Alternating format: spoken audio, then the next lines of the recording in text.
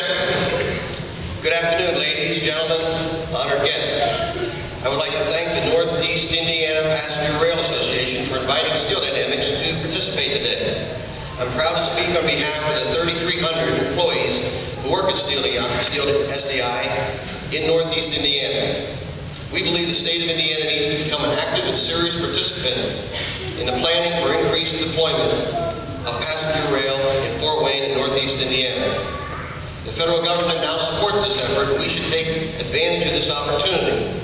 Indiana is geographically situated to benefit in investments and job creation from the routes linking major Midwest cities and eastern cities.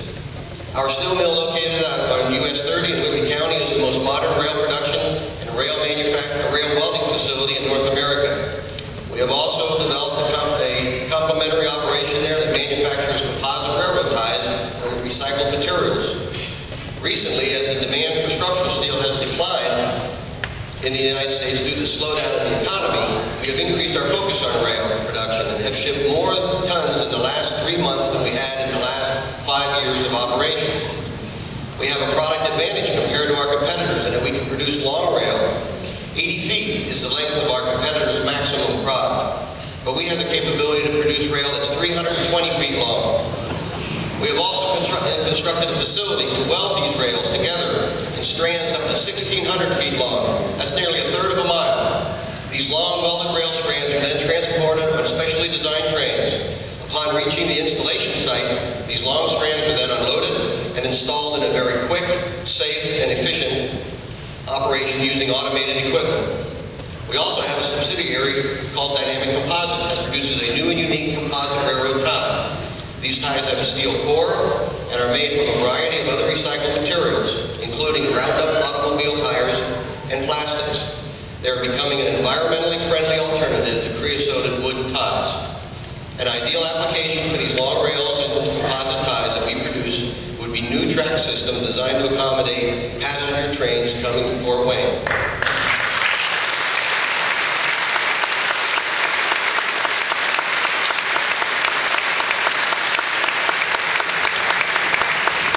On both business and vacation trips, I've had the opportunity to travel on Amtrak and the South Shore Passenger Line. I've also traveled high-speed rail lines in Japan and in Europe. I chose those high-speed rail options over air travel for the convenience and the efficiency. Therefore, I know we can and we should provide additional transportation options to American travelers. In summary, it is in the interest of Steel Dynamics, our employees, our communities, and the state of Indiana to support continued growth of rail transportation. The employees of Steel Dynamics are ready to supply rail and ties for passenger rail lines, and hopefully in the near future, high-speed passenger rail systems. Thank you again for the opportunity. Out here, I was thinking we'd have a much smaller group. They also warned me that it would be very bright, and I have a really cool movie, but we're not going to show it because you won't be able to see it anyway. But you can go, and please write this down, you can go to our website, midwesthsr.org. And if you look about in the middle, there's a thing called the virtual tour of Spain. And if you look for the day that we went between Madrid and Barcelona, down in about halfway down that page, there's a really cool video that whenever I'm feeling a little down, and, I would like to see high-speed rail already happening. When I'm feeling down, I go and I look at that video, and I really get excited because they did through several mountain ranges down into a major escarpment. They recently opened a 410-mile high-speed line that does that distance today in 2 hours and 40 minutes.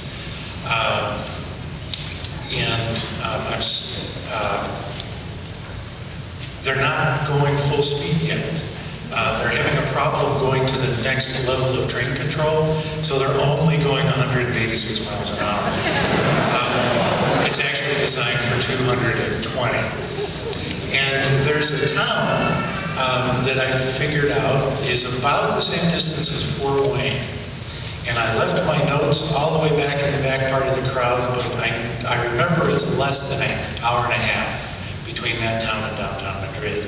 They've basically got a train every hour. And it's about the cost of driving, right? So that little town now, I'll bet you if we go back there, that line's not been open a year, I'll bet you if we go back there next year, that town will be very different than it is today. Much more vibrant, much more attractive place to live, because they're connected now both to Barcelona and to Madrid with a quick high-speed line. It was interesting, one of the times that I went to ride this line, I flew over with an engineer from GM, and the GM engineer was going to their plant in Zaragoza. And how did he get there? By high-speed train. To get to O'Hare, he had to drive. The other end is much more productive and less expensive because they had high-speed rail. So we're not going to show the video, we're not going to show the standard production, but I'm going to tell you a couple stories off the cuff that I think you might find interesting. There was a number of years ago, I went to a local club that does, they talk about politics. They invite elected officials in. It's, you know, purely a political club. And there was this guy, I didn't know who he was, I just go to this club on a regular basis. He was a state senator from Chicago, and he gave a wonderful, rousing speech. And he hadn't yet declared what he was going to run for yet, but we knew he was running for something other than state senator, right? And at the end of that speech, he said something to me. He said this to the crowd. Now what I want you to do right now is reach into your wallet. And I want you to take out your checkbook. And I want you to write me a check, right? And I actually was going to write that guy a check, except for the fact that I didn't have my checkbook with me. He then won and during that speech, and this is why that's important, during that speech, he so captivated me, I was willing to write the check, but during the speech he talked about the need for high-speed rail, right? And that was State Senator Obama at the time. He then went on, and during his campaign for state senator, he talked about high-speed rail and how we needed high-speed rail. And Congressman Emanuel, I frequently heard him talk about high-speed rail. And so I was very excited to see that the senator was running for president, because that was going to make a huge difference in our lives. So, you know, we can't get involved in political campaigns, except we can get involved in referendum. And there was another very important vote that month, or that day. And that vote was the vote for high-speed rail in California. And we did a 2-month campaign purely by email called Tell Your California Friend to Vote Yes for High-Speed Rail. We generated thousands of emails through our campaign. And then a local California group then copied our campaign and said, tell Kevin Bacon to tell somebody to vote for high-speed rail. And it seems small, it was very fun, it seems insignificant. You know, we generated thousands of emails to our friends in California, right? But that vote won on a margin. And I'm convinced that our Tell Your California Friend campaign made the margin so that passed.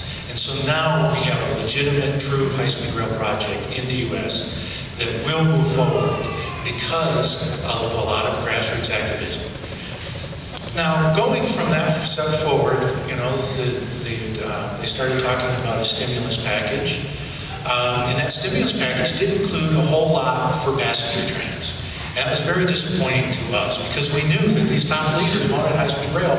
Why weren't they putting high-speed rail in the stimulus? So we decided to do a campaign focused on President Obama. And again, it was an email-based campaign. And it didn't generate as many as the California thing did. But it started the process going. So the people started saying, we were saying $5 billion. We should have $5 billion for high-speed rail, right? That completely changed the way people thought about this. And, you know, there's reason to believe that they actually had planned this for some time. It's entirely possible that, again, we provided the margin, or perhaps if they had some doubt about their strategy, it allowed them to go forward with it. But certainly we made an impact there. So there's one thing I want you to do, and it's very similar to what the councilwoman was saying. If you go to our website, again, midwesthsr.org, on that site, in addition to the wonderful slides about our trip to Spain, and you can see what true high-speed rail is, Up at the top, there's a thing, send President Obama a thank you.